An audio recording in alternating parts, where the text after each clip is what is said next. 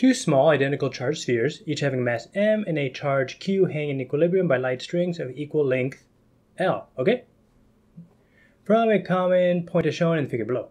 Draw Freebody diagrams for the two charges, write down the equations determining equilibrium for each charged sphere, and find the angle theta made by each string with the vertical, assuming it is small enough so we can use approximation sine theta as approximately tangent to theta, which is almost theta.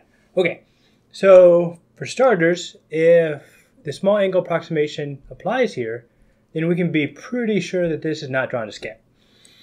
So with that in mind, I start by drawing a picture. Check, done. Now we'll do some free body diagrams. So we have, on this guy, we have force due to gravity. Check. I'll do this one too because I already have out the blue pen. Get out the green pen for electrostatic. So they're the same charge, so they're opposing. Oh, that's a terrible arrow. So arrow, there we go. Force electric. And then we have the tension. And since everything is in equilibrium, it will all balance out. And I'm going to do it like, let's see, I'll get another color, purple. Then I'll call this tension Y. This will be tension X, which is just the decomposition of this tension vector right here. So we know that all the forces in the X direction are going to equal each other. And we know that all the forces in the Y direction are going to equal each other. So I could say something like all forces, sum of all forces in the Y direction equal 0. And then we could also say the same thing for X. I guess something similar. X equals 0. So from there then, let's see here, I'll probably start with the X direction. And I'll probably, I think I'll look at this guy just to start with, because we could look at either one. So we're going to say that force electric equals tension X.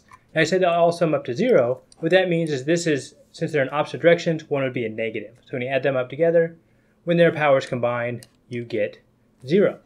And looking at theta here and X there, then that would be the tension times sine of theta. Okay? So then we have force gravity equals, will be canceled out by tension Y, or equal to the negative of tension Y, which would be T cosine of theta. Yeah, that seems reasonable.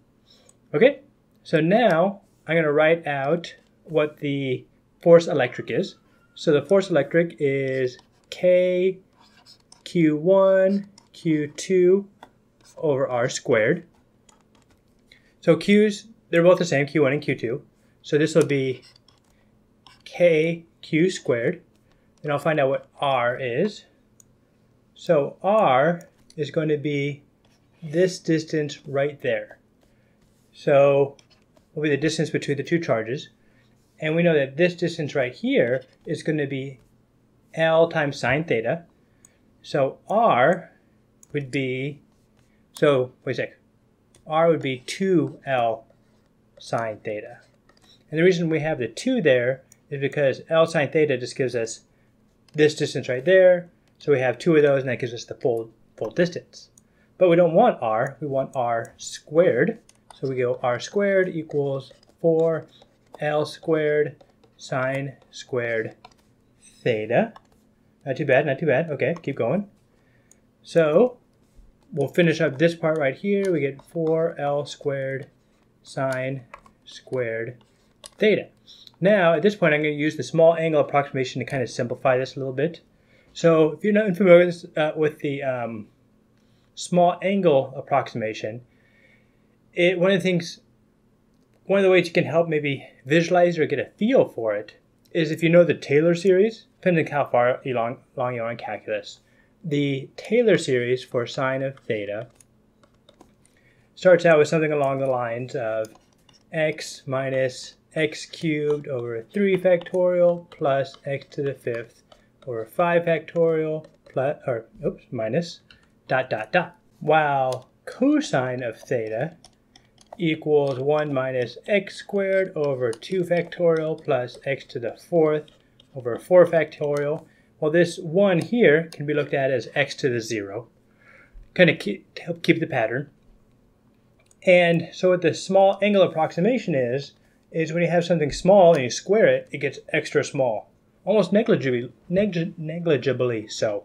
So what you're saying is this first order approximation, just the first terms here, so this is 1, is close enough. And so that's how you get sine of theta equals theta, right there. Whoop, whoop. Those are actually, yeah, it's theta. Whoop. And then for cosine of theta, you just have 1. So that's kind of a way of getting a feel for what the small angle approximation is. All right, so looking back here, we have t sine theta, we have that, and so we have tension equals kq squared over 4l squared, okay? And this just equals, wait a second, I should have left in thetas there. Good catch. Whoop.